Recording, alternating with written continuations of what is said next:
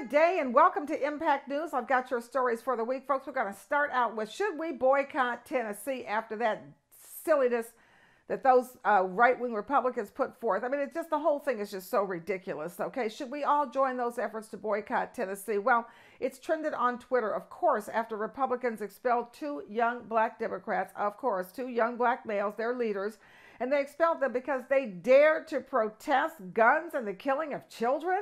The sickness in these Republicans is frankly frightening. They're just not human. They just aren't. Democratic state reps Justin Jones and Justin Pearson, as you know, both of them were expelled. So far, Jones has already been reinstated, and we expect Pearson to be reinstated this week because everybody else has sense, okay? The state reps, as we know, protested along with white woman Democrat Gloria Johnson, who was not expelled. And we all know why, because these right-wing Republicans are so insecure that they cannot stand anybody that doesn't look like them, poor babies, okay? Thus the so-called cause to boycott Tennessee. And so the irony of it all, here's what one writer called it, and she said, the irony of the so-called pro-life and anti-cancel culture Republicans out here officially canceling Democrats for being more pro-life than they are, unquote. I'll say, folks, this while the Tennessee Republicans commit offense after offense, moral offense, legal offense, and everything in between. One lawmaker is actually accused of pulling the pants down on a referee because the lawmaker didn't like the referee's call. This is the examples that they are to their children. Okay, in another case, a lawmaker's daughter is accused of shooting herself in the head with his handgun. How did she even get it? These people are so negligent with no care for children. Other Republican state representatives, as we know, have posed on Christmas cards, and everybody on the Christmas card, including them, their spouse, and their children, every single one of them is holding guns, and many of them are holding automatic can you imagine automatic rifles? They are so sick. Incredibly bad judgment, and they're representing you in Tennessee if you were stupid enough to elect them, okay? All right, others and why would they have such bad judgment? And others are just trying to keep kids safe, and they can't handle that, folks.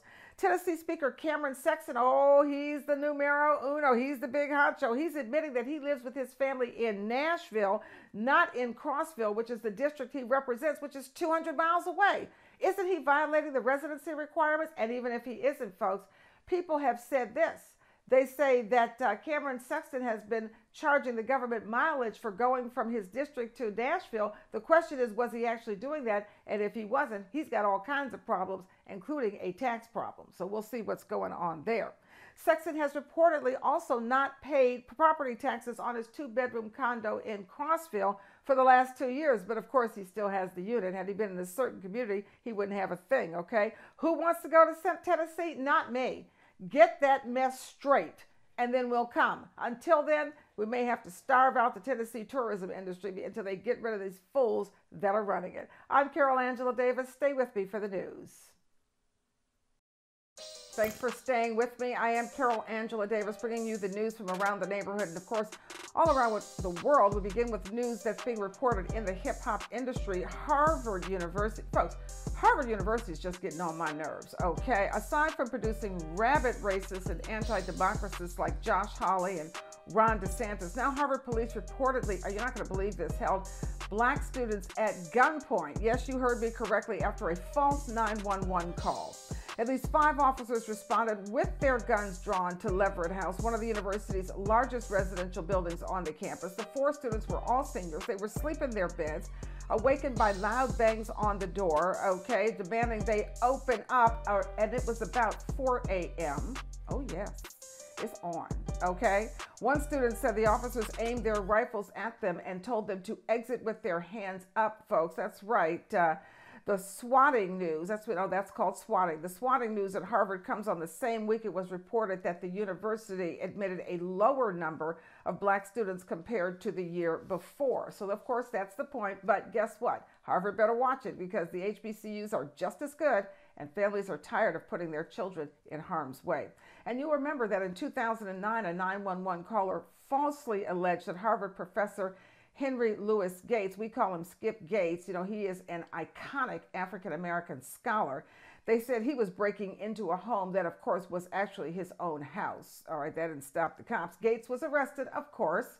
The charges were later dropped, and Gates alleged she was the victim of racial profiling. So stop it, okay? Let's move. And, of course, they have that new attorney general there in Massachusetts. I'm sure she'll get right to the bottom of that mess. All right, also in the hip-hop industry, it's being reported that a white teacher was caught on video repeatedly using the N-word and also pressuring a student to also say the word. Okay, it happened at Sequoia Middle School there in Fontana, California, where the class was reading a Mark Twain novel. The teacher reportedly got in front of the class and said the word is just an English word and everybody can say it if they want to. Okay, we'll see about that. Fortunately, a black student was in the class and recorded the teacher with her cell phone camera. Don't mess with the kids. You haven't figured that out yet? Okay. Let's move on, folks. Here are the fruits and vegetables. This is important with your health now. Fruits and veggies with the least pesticides. They call them the Clean 15. So you do need to incorporate as many as possible into your diet. This is the Clean 15 as ranked by the nonprofit Environmental Working Group. Now, the list is based on data from 46,000 samples of 46 fruits and vegetables that were tested for pesticides. These are the top 15 items with the lowest amount of pesticide residues. Are you ready for the list? Here we go. Avocados, sweet corn, pineapple, onions, papaya, sweet peas, as long as they're frozen. Also, asparagus, honeydew melon, kiwi, cabbage, mushrooms, mangoes, sweet potatoes, watermelon, and carrots. That's about all you can eat these days, okay? Almost 65% of these Clean 15 fruits and veggies had no detectable pesticide residues. So, mark your grocery list accordingly. All right, let's move on to your drinking water. Lithium in your drinking water is being identified as a potential risk factor for autism. That's right, folks. Scientists have identified a link between lithium levels in Denmark's water supply and an increased chance of children later getting an autism diagnosis. Lithium is a naturally occurring element, and it is a medication that is commonly used to treat mood disorders, but it has also previously been associated with miscarriages and also cardiac malfunctions in newborns. This is the first time an association has been made with autism spectrum disorder. The research has been published in the Journal of the American Medical Association in the pediatrics, JAMA Pediatrics. That's the one you want to get. All right, now, a new study into how quickly ice sheets melted at the end of the last ice age is raising alarm over how quickly sea levels could rise today. Parts of a large ancient ice sheet covering Eurasia retreated up to 2,000 feet a day, people. That's more than the length of the entire Empire State Building. Could it indicate how fast ice can melt in Greenland and Antarctica if current climate trends continue? Well, NASA says ice in Antarctica and Greenland is melting 6 times faster than in the 1990s. That's going on right now. And air and ocean temperatures in Antarctica and Greenland are projected to increase and match temperatures seen at the end of the last ice age. Scientists say if existing glaciers retreated about 600 meters per day for a year, there probably won't be any ice left, which of course would also mean a global sea rise disaster. All right, and let's look at methane because it is a big part of the alarming rise in planet warming gases, so we do have to get that under control. Methane in the atmosphere had its 4th highest increase in 2022, and that is the word from the National Oceanic and Atmospheric Administration, NOAA.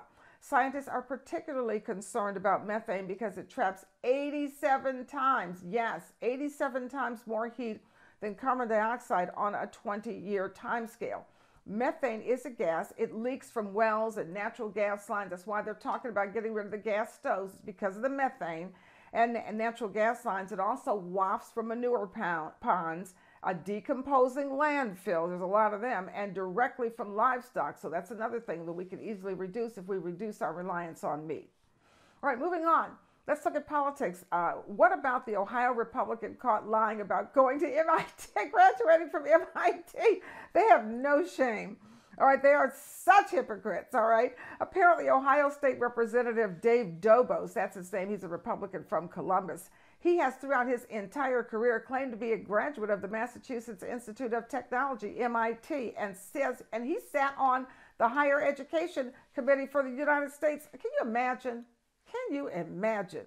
But MIT administrators say that Dobos was a student there for a while, but he did not graduate. How come they can never cut the mustard? Never can. All right, and let's go to the FBI. It is warning about public charging stations. It's all due to juice jacking. It's telling you don't use them because juice jacking is where bad actors use public chargers to infect phones and devices and steal your username and password. They get access to your phone, your tablet, or your computer by siphoning off your username and your password. So the FBI says don't use public chargers at malls and airports, and they also say no matter what, stick to your own USB cables and charging plugs. So don't forget, that's very important. Let's take a quick look at Jamaica, where the island nation is trying to build closer ties with Africa for tourism. So far, the targeted countries are South Africa, Botswana, and Sierra Leone. Now, the African market, as you know, it has 1.3 billion people. Ethiopian Airlines, Kenya Airways, and Rwanda Air are considering regular service, air service between Africa and Jamaica. So that's exciting. And then how interesting is this? Beaches Resorts is releasing new sensory guides for Autism Accepted Month, okay? Jamaica is already home to this is in Montego, already home to the Caribbean's first advanced autism-friendly kids camps. It's credentialed by the rigorous International Board of Credentialing and Continuing Education Standards, also by the has autism certification. Autism spectrum disorder affects about 1 in every 36 children. Okay, we told you about that lithium. Okay, Beaches is committed, it says, to creating an inclusive vacation experience for its guests with cognitive disabilities, along with this overall guest and families. All right, we're going to take a quick look at the United Kingdom, where the government says it's not going to recruit any more health workers from Nigeria. The move comes after the World Health Organization identified Nigeria as one of 55 countries with significant health workforce challenges because there are so many health workers leaving the country that the countries can't take care of their own at home. Currently, there are 11,055 Nigerian-trained doctors in the UK. That is the third highest number of foreign doctors working in the United Kingdom. The top countries are India and Pakistan. No word as to whether or not the UK is also suspending taking healthcare workers from India and Pakistan. We need to check on that because we know what that UK is something. The way they treat Meghan Markle is an absolute disgrace. All righty, folks, those are your stories. I'm Carol Angela Davis. Thanks for staying with me. We got more. We got your financial news, missing, the slave word, Ask Dr. K, and your international report. Stay with me. Thank you for staying with me for your slave word of the week. The word this week is eupeptic, E-U-P-E-P-T-I-C, eupeptic. It is an adjective. That means it modifies or describes that noun. Its origin is from the Greek in the late 17th century. The definition is relating to or having good digestion or a consequent air of healthy spirits, healthy good spirits, I should say. We're going to use it in a sentence. I know Donald Trump is drinking a eupeptic tea to help him settle his nervous stomach, folks, now that he is truly facing jail time. Sentence number 2, okay, my grandmother swears by the eupeptic properties of her chicken and dumplings. Eupeptic, that is your slave word of the week. Use it all week and level up your vocab. It means relating to or having good digestion or a consequent air of healthy, good spirits. I'm Carol Angela Davis. Level up that vocab and stay with me. Anyone who thinks that slavery ended in the 1860s with the signing of the Emancipation Proclamation are grievously wrong. If we caught a bird, we ate through the feathers and ate the bird. We didn't have nothing to cook on. We didn't have no stove. You know who you are and who we are. We're still on the big plantation. She was bonded to them until they died. She was their slave. They said, well, we're going to be killed tonight. Could that same white dude keep terrorists there, or Russian spies, or the KGB, and the government wouldn't know it? No. They thought I was beat so bad that I couldn't do nothing, but I did.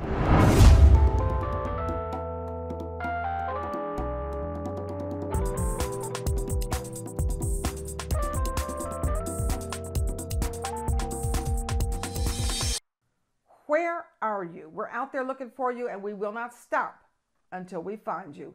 Here's our feature of the week. Have you seen 15-year-old Anaya Gayton? She's been missing since February this year from Dallas, Texas. That's Anaya Gayton. She's 15 years old. She's been missing since February of this year from Dallas, Texas. Anyone having any information, please contact McKinney Police Department, and their phone number is 972-547-2700. Thank you, and we hope that you will join us and help us find our missing Black girls. Thank you for staying with us. We are bringing you now your international report with Dr. Inyang Ebong Harstrup. Edie, what you got for us today? Oh, I want to talk about a report that it's a book actually that has come out. It was produced by the Universities of St. Andrew, Manchester, and the University of London, King's College, to be exact. And it looks at the racial situation and context in the United Kingdom. And I'm sorry to say, no progress has not been made. The study basically says that 1 in 3 people, there were 14,000 people in the study, and of that 14,000, 1 in 3 say that they have experienced racially motivated physical or verbal abuse. Okay? More than a quarter of those from the minority ethnic groups, so put Africans, Caribbean, Indians, Pakistanis, all of that group experience racial insults. From almost 1 in 3 experienced racial insults in a public place. 1 in 6 suffered racism from their neighbors, while 17% suffered damage to their properties from their neighbors in racist attacks. It is so, so sad. And you know, the leader of the study said the kind of equality that they're seeing in the study shows very clearly that it is not a just society. But what is really, really interesting is that the attacks and the racism, the problems with the police, because that was a very high number that experienced high levels of racism in interaction with the police, that they still hold loyalty and consideration to the British establishment and situation and citizenship. They still believe in the government. They still believe in Parliament. Wow, it's amazing. And I know you know a lot about that society because you grew up there. But I'll tell you, you know, I noticed the way that they do Meghan Markle, and that is that every single day, without exception, some aspect of the British press says something really bad about her, and they never say anything good. It is truly astonishing. It is very, very unfortunate because essentially that is what drove her and Prince Harry out of the country, with those relentless attacks. I mean, it's gotten so bad, I don't even bother to click on any of the stories because it's just to click, you read the nonsense, she's this, she's that, she's not producing, she's not doing. The latest thing on the internet is that they'll be divorced in 2 years. I mean, it's ridiculous. Everything you wish. A lot of it stems from race. Yeah, and just wishing the people of color to have bad experiences, bad things happen to them. Well, we know the situation over here, so we've got our own battles to fight, and what a battle it is that, of course, we will win. And we wish our brethren over there in the UK to also win. Thank you so much, Eni. That's your international story. We'll see you next week. We'll have more. We always let you know what's going on around the world. Thanks, Eni. Thanks, Carol. Stay with us. Okay, time to look at the money. You know, we always got to follow the money, see what's going on in this country. So we're going to start in the pharmaceutical industry, where Pfizer and more than 200 pharmaceutical companies have all signed on to a letter in support of the FDA after a federal judge had the audacity to suspend approval of a 20-year abortion pill. And no, he's not a scientist, so no, he does not know what he's talking about, okay? The letter is in support of the Food and Drug Administration's authority to regulate drugs, which they've done extremely effectively, okay, including the abortion pill, mifepristone. That's the one they're trying to get rid of by any means necessary, literally. The pharmaceutical execs are concerned the ruling will diminish the FDA's authority over drug approvals. I'm not taking any drug approved by a judge. I'm sorry, they don't know what the heck they're talking. Stick to your lane, dude. The executive said the decision ignores decades of scientific evidence and legal precedent. I bet they wouldn't go for that if they would try to take away their Viagra. And maybe that's what we need to do next. Okay. All right, let's take a look at tech. Okay, where Apple's Mac shipments, they fell more than 40%, folks, in the first quarter of 2023. Now, the drop in sales is worse than the drop at their major rivals. Apple's worldwide PC market share dropped between the first quarter of 2022 and the first quarter of 2023 from 8.5% down to from 8.6% down to 7.2%. Okay, the company shipped 2.8 million fewer devices year over year in the first quarter of 2023. All 5 of the major computer makers, we're talking Apple, Asus, Dell, HP, and Lenovo, all of them saw double-digit drops in first quarter shipments. Apple has started to push suppliers and assemblers to move their operations beyond China. So that's always a good news. You got to keep everything diversified. Okay, let's take a look more at the auto industry here, where Tesla with mean, you know who Elon Musk is so mean. People are sick of him. He doesn't get it. He better keep his mouth shut and just be quiet and go away. But it doesn't really matter at this point because everybody knows who he is, okay? Tesla shares dropped after a deliveries report raised concern that more price cuts are coming. Of course they're coming because we have choices, so why would you buy something from Elon Musk?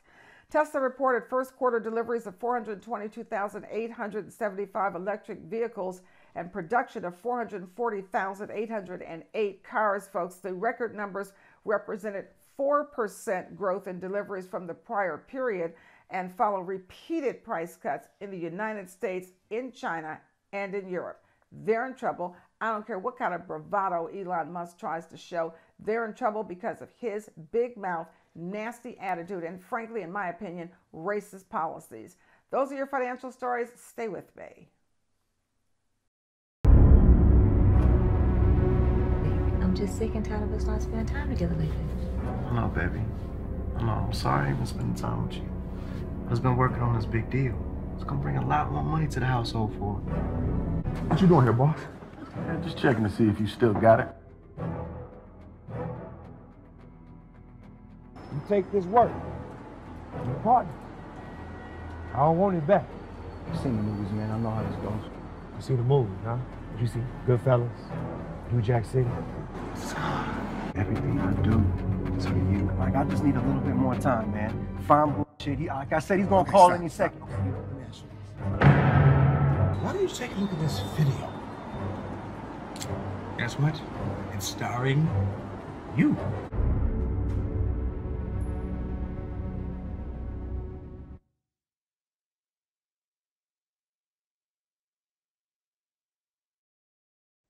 Okay, this is the end of the show. As you know, it always ends with your health. That's why Dr. K is at the end and not the beginning, because we want to leave you with the ability to stay alive. Welcome, Dr. K. What's the topic today? Thank you. Thanks for having me. Well, the topic is continuing to talk about colon health, gut health, colon cancer, longevity, and the relationship between our diet and our overall health. So today I want to talk about the natural killer cells. The natural killer cells are part of our immune system. They're white blood cells, and they are the special forces of the body. They go out looking for invaders. Mm-hmm. And when they find an invader, they surround it and they try to kill it. And they also send out a hormone and summon other parts of the immune system. So the natural killer cells are very important to our health.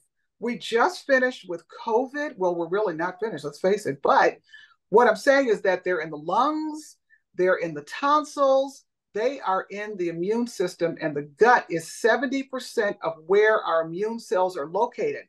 So gut health and providing an environment where these cells can grow and flourish is very important. What does that?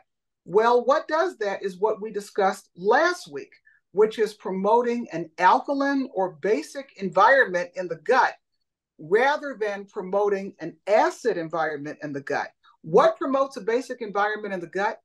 Well, it is a whole foods, plant-based diet. When you eat meats, dairy, processed foods, you are promoting an acidic environment in the gut, which is not a healthy environment for these cells to grow.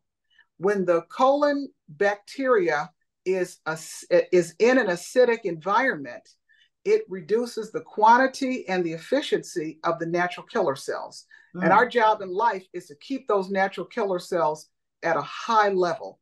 So people, we truly are what we eat. We want our natural killer cells as well as the rest of our immunity to be the best it can be.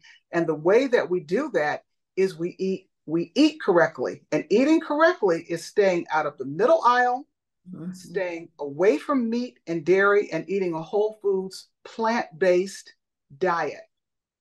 I know it just in about 10 seconds, because it's really hard to do. How do people start? Because they've been eating junk for so long. The way that I would start is decreasing the portion of meat on my plate. Okay. Or I would start with lunch. Now, lunch, you're not feeding your family. A lot of times you're just feeding yourself. It's a chance to eat a healthy meal. I would also start by, maybe you have macaroni and cheese, and maybe you say, you know what, I'm not going to eat as much. And I'm gradually going to decrease that. Then off comes the processed carbs off the plate, and replacing that plate with vegetables or fruits at every meal. And slowly, I mean, this is a life change. So slowly converting over into a healthier diet.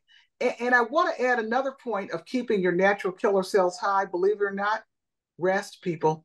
Turn off the television. Melatonin, rest.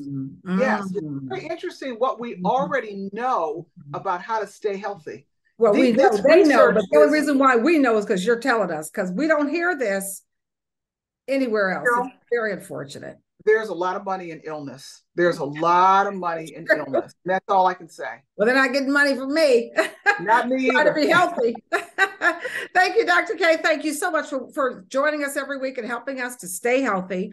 And thank you for watching. From all of us here at Impact News, we wish you a wonderful week, and we'll see you next week. Thank you, Dr. K. Thanks. Thanks for having me.